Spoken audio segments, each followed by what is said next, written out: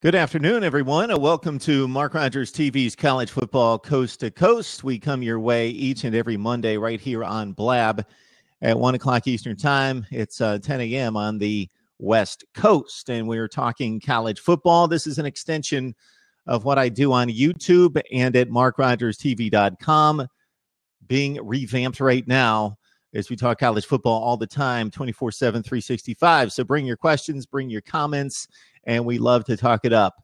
Check me out at YouTube. Again, Mark Rogers TV, 1,600 college football videos. Most recently reviewed the Stanford-Washington State game, a close one for the Cardinal at the wire. Florida drubbing Georgia and moving on to most likely the SEC Eastern Division Championship. Just have to take care of a few details, meaning Vanderbilt and South Carolina, and talking college football playoff. And that's what we're going to start with right now. So again, follow me on Twitter at Mark Rogers TV and join us here on Blab each and every Monday at 1 o'clock Eastern Time to talk some college football. You can just listen in, ask your questions off to the side, or you can take a seat and we'll talk some college football directly.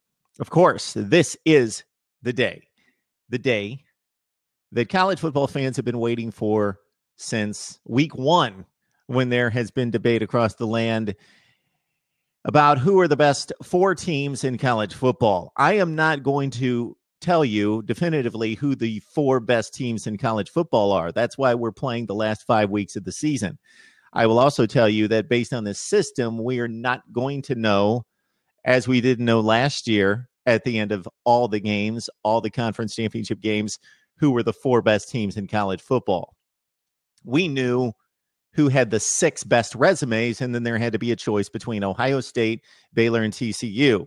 The Buckeyes' run to a national championship, in many eyes, justified that selection. Not in mine. I'm not saying that Ohio State didn't deserve or earn their way into a playoff spot. I'm just saying merely that TCU and Baylor did as well. The College Football Playoff Committee has a near impossible task in selecting four teams.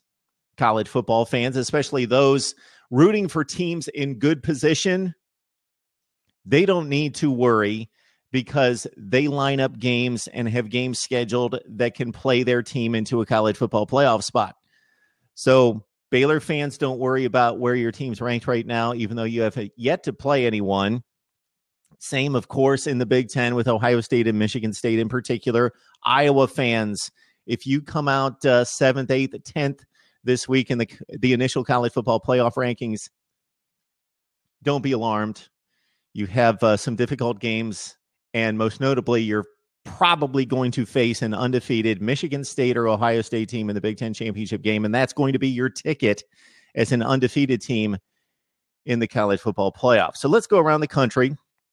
I invite anybody who is joined to jump in here and talk some college football. We've got the college football playoff selections tonight. We have the issue of the Duke-Miami play. We have Frank Beamer announcing his retirement at Virginia Tech, and a number of games as we get to Nazim and Betty. I hope I pronounced that right in just a second.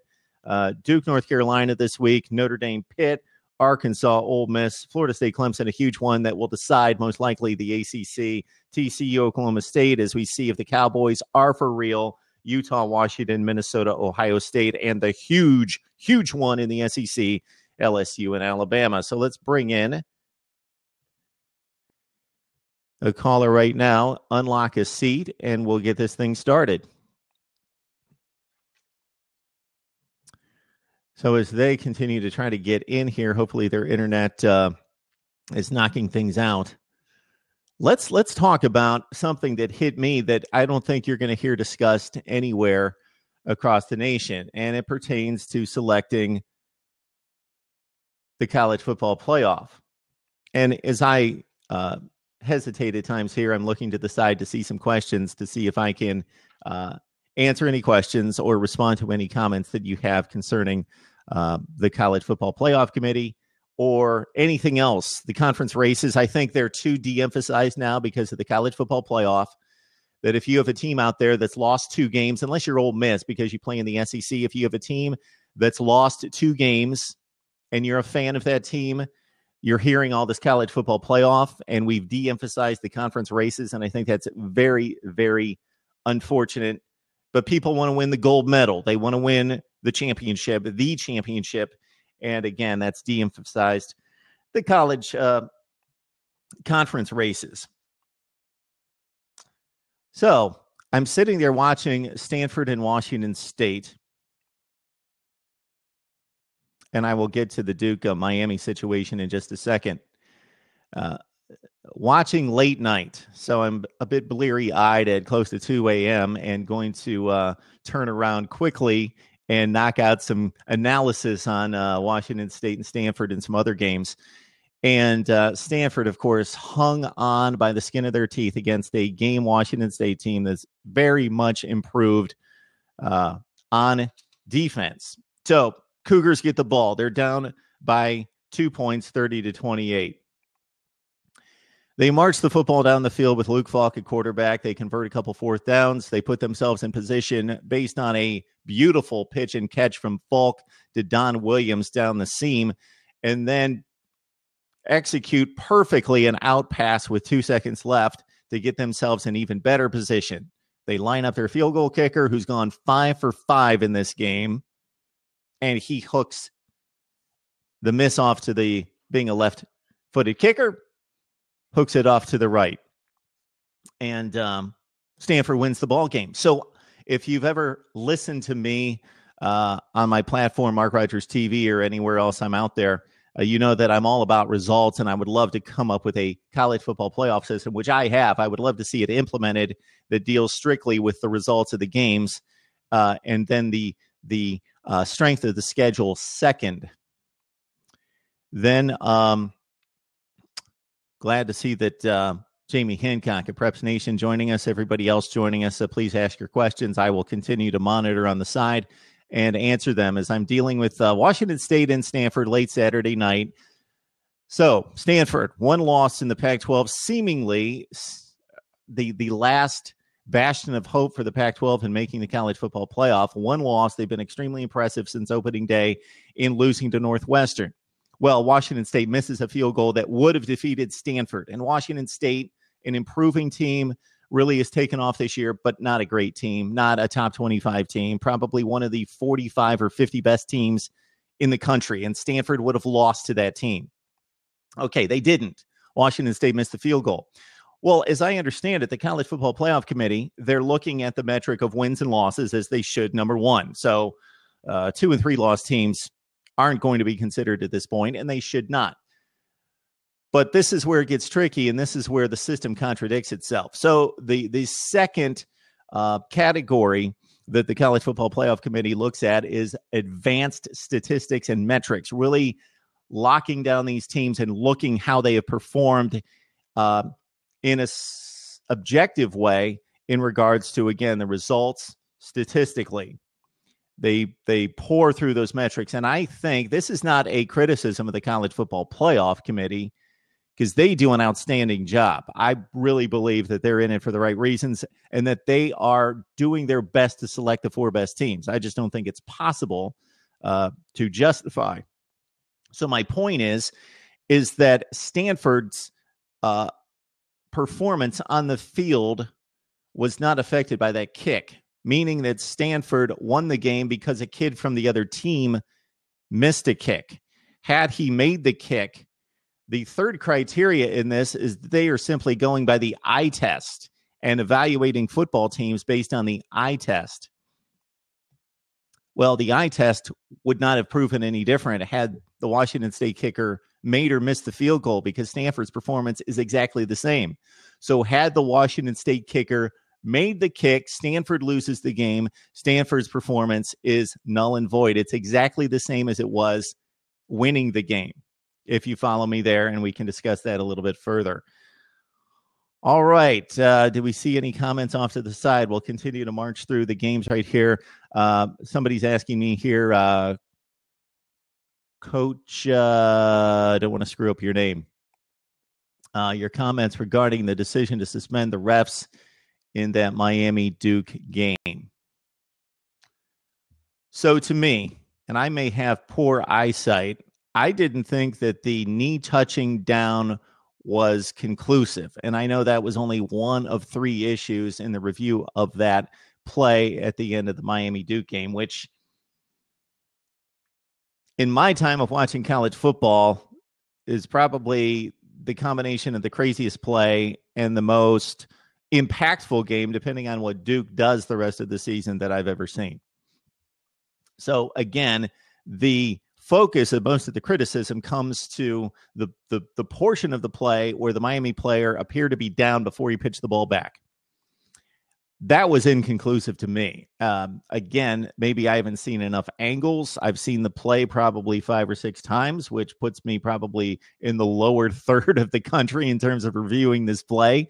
I did not see it live. I didn't see it in its immediacy. I was watching other games, and then suddenly on Twitter was alerted to the fact that Miami had somehow won this game. And it was funny because I actually thought that Duke scoring the touchdown at the goal line was controversial, and they probably reviewed that, and that's what gave Miami the win, but was unaware of the play. So that was the first issue, and that's the portion of the play that most people are concentrating on, is that the Miami player's knee was apparently down. I thought that was inconclusive. Had they ruled that the other way, that his knee was down, I would have said fine. I thought there was too much traffic in the way, and for as good as the technology is, and with the what do we got here? We've got Coach coming in with totally crazy. That and the Doug Flutie Hail Mary pass. Yeah, it was totally crazy. I do have an opinion about the Doug Flutie play. Okay. Yeah, so Jamie Hancock from Preps Nation joining us to say about the worst part of the play was the block in the back in the middle of the field. Yeah, there's no question about that. So that was a blatant penalty that would have set up Miami at their own 8-yard line with one play left to try to pull off practically the impossible, which I guess they just did to a certain extent, and pull off a 92-yard touchdown on one play. That's what would have had to happen. Yeah, if you see the play, you see a few different issues. Number one is the knee was down, apparently. Number two was the block in the back, as Preps Nation points out to us, that would have set up Miami with one last play at their own 8-yard line. Do we know definitively if the refs can call after the fact a penalty like that they're reviewing the video based on boundaries, based on ball possession? Those types of things are under review, not necessarily blocking penalties, or they could find a holding penalty on any review and call it. Yeah, Preps Nation also referring to the third part of this. What we were going to get to is the players ran onto the field as they were about to score. Look at the official's eyes. He saw him and reached for his flag. Yeah, the players went crazy. They were out of control. They jumped on the field. One particular player was out ahead of everyone. I think it was one of their wide receivers, Rashawn Scott. He got out onto the field, and that would be a penalty as well. I believe that would have been enforced in most situations had there been time on the clock after, because it's a celebration. Well, he was on the field during the play, so that's a penalty that would have nullified the touchdown. I was thinking celebration there for a second. Technically illegal, yes, it is. So yeah, it's very unfortunate, especially regardless of the team's records. But we're looking at a Duke team that was undefeated in the ACC.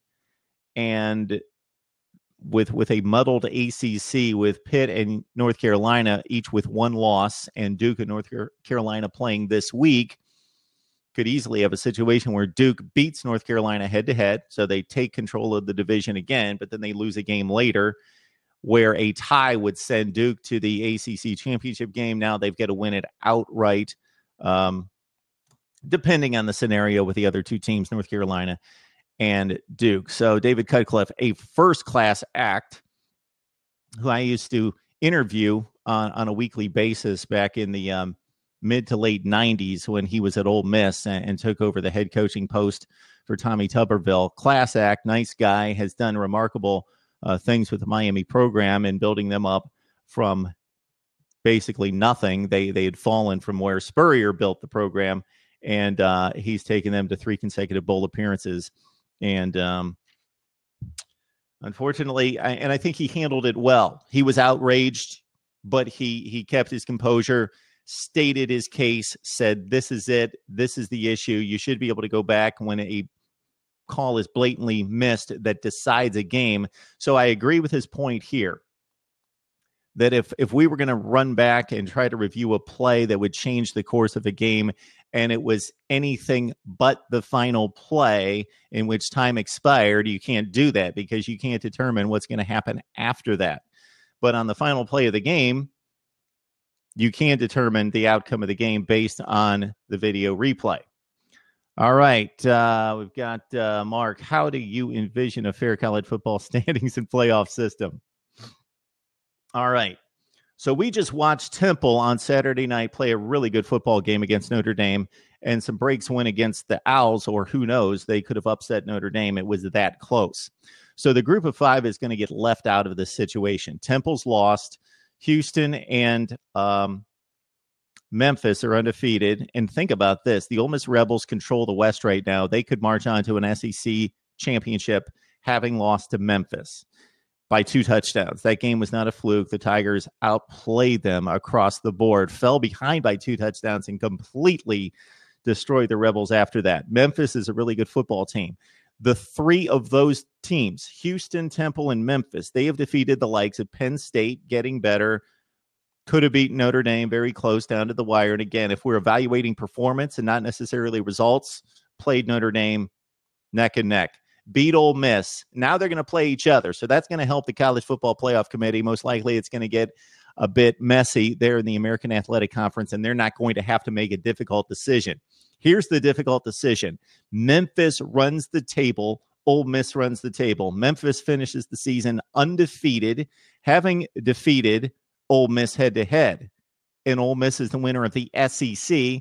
I still believe is the best conference in college football. I think the metrics would bear that out, but I think it's close. I don't think it's a dominant lead as the best in college football.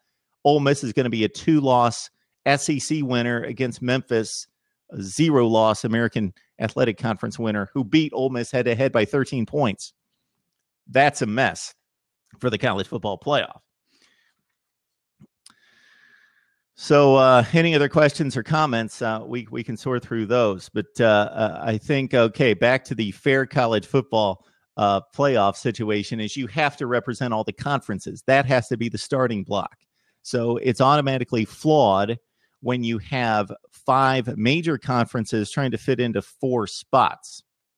That's the big issue with this. So think of it this way. Even if it's a 3-loss team in the Pac-12, most likely there's been no play outside of that Pac-12 that has determined that that team's not good enough to participate with the other teams. They play in silos. Look at the Big 12 this year. The Big 12 going into this season, based on perception mostly, but also based on the reality of their poor play and postseason play and also regular season out-of-conference games last year, was generally considered to be the worst conference, the Big 12. Okay, right now they're playing exciting football, so I'm hearing comments made all over the place that the Big 12, and we'll get to Tom in just a second, that the Big 12 is one of the better conferences. And this is based on what? This is based on an eyeball test because they're playing 66 to 60 games. This is what the Big 12 has done outside the Big 12 this year. TCU beat Minnesota. TCU, who we consider one of the best teams in the country, went to Minnesota, beat an average Big Ten team, average at best, by 6 points. Oklahoma, possibly vying for the Big 12 championship, went to Tennessee, a 4-loss team, and got outplayed drastically by 3.5 quarters, pulled out that game. Those are the 2 marquee wins for the Big 12. And Tom, if you can jump back in here, we'll get you on the line. That's all we know about the Big 12. These teams don't play enough cross-sectional games for us to evaluate them against each other. They play in silos. They play maybe one game. And if you look at Ole Miss, they didn't play anybody outside the SEC. So how can we possibly compare them to a team in another conference? All right, it's hard to win on the road no matter who you are. It is, depending on the venue, depending on the situation. SEC is the best conference. That's Vic Boone. I believe that it is. I think that it was decidedly better for a 5 to 7 year run. I think we anointed the SEC as the best conference way too early based on a couple national championships, but I think it proved out based on postseason play, not just in the BCS championship game, but in BCS bowls overall, and also all postseason play. The NFL draft is a great indicator of talent. The recruiting rankings over time, great indicator of talent. What has been the downgrade in the last few years of the SEC has been the quarterback play. So when that 2012 class of Manziel, McCarron, Murray, Franklin, Mettenberger left, they've generally not been replaced. The best quarterbacks in the SEC right now reside in Mississippi State and in Knoxville, Tennessee, with Josh Jacobs at Tennessee. So your two best quarterbacks in the league are playing for non-contenders. So that's hurting the SEC right now. We got, Jamie Hancock from Prep Station on board with me in terms of quarterback play. But the SEC is the best conference in college football for a number of reasons. The wide receiver play in the SEC is exceptional. So if you go back a decade to 15 years, the Big Ten and the Pac-12 produced exceptional wide receivers at Ohio State, Michigan, and in the Pac-12 at a number of schools. The SEC has blown everyone away. Wide receiver play, and going back forever, secondary outside linebackers who can get to a quarterback and defensive ends who can get to a quarterback. The SEC has the upper hand right there. Always been the SEC up and down position. The quarterback position. Top two receivers in the country this year in the Big 12. Vic Boone is telling us that must be Josh Doxson, who plays at Oklahoma. Corey Coleman at Baylor. Baylor Bears also have a really good one to complement him in Katie Cannon. Sterling Shepard, a really good one at Oklahoma. Yeah, Doxson plays at TCU. Yes, Doxson at TCU, if I misspoke. Josh Doxson, yes, plays at TCU. And, of course, Coleman and Katie Cannon are a serious deal there at Baylor. All right, we're probably going to shut this thing down here in just a second. So what we're going to do here, and we're just getting started, so it's a little bit rough. We're going to set up shop here every Monday at 1 o'clock Eastern time. So set that to your specific time zone as I roll out of bed from a late night at work. Roll out of bed and start trying to talk some college football right out of the gate. 1 o'clock Eastern time. And we talk college football, and we'll do it here on Blab, and this is our first shot at it right now. So appreciate you guys. We'll post this on YouTube at my channel, Mark Rogers TV. 1,600 college football videos. Give me a request on anything you'd like to see because my views aren't what they should be. This is what people tell me after they watch our college football content, that we should be getting more views, and people are extremely nice to jump out there and say, hey, what can I do for you? I've probably had 5 to 8 people just in the last week say, what can we do for you? 50, 100 views on a video, not good enough. We need to get the word out and talk some logical college football. That's all I'm trying to do is kind of strip away a lot of the perception and bias and talk college football across the board. All right. One more comment from Preps Nation here. You can be imperfect position on left tackle and still get hurt. Okay, we're talking about Laquan Treadwell. I thought he meant a left tackle. Treadwell's phenomenal. Between Laquan Treadwell, who I really got to see gun to gun for the first time this year against Auburn on Saturday, but I've seen him play a ton of football in the last 3 years. And from the time he stepped on the field the first night against Vanderbilt, he initially struck me as Michael Irvin out there with the long stride and the reach, the wingspan. That's who he struck me as initially. He doesn't have elite speed, but it's funny when you watch the NFL combines, how many great receivers don't have elite speed. There's only a few guys out there that have elite speed, and most of them don't even turn out to be really good wide receivers in the NFL. Laquan Treadwell, between he and Michael Thomas, from what I'm hearing from the McShays and the Kuipers of the world, will vie for that first draft position by a wide receiver. So again, Mark Rogers TV, follow me on Twitter. I'll follow you back. We'll discuss and debate some college football. Would love to see you back here at 1 o'clock Eastern time. every Monday right here on Blab. We're testing this thing out. I think it's a beautiful platform. Love it. Love it. Love the interaction. Love that I can review the comments and the questions and go at it. So I appreciate the support, and we will check you out next Monday.